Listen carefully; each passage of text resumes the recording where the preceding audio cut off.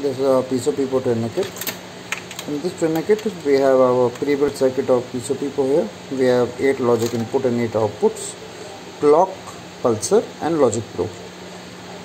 We will be using the input from this one as the input for parallel and parallel out operation. We will be using this Q1, Q2 and Q3 as our parallel outputs. We will be connecting it to Q0.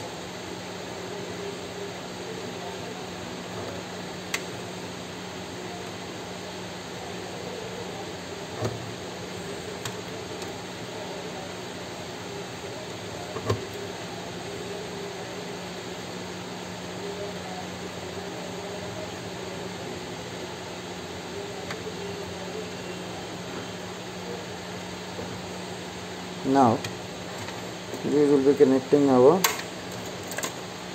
clock, that is our CLK, to 1 Hz for slow operation. We will be connecting the preset and clear. First we will connect the preset, then we will connect our clear CL.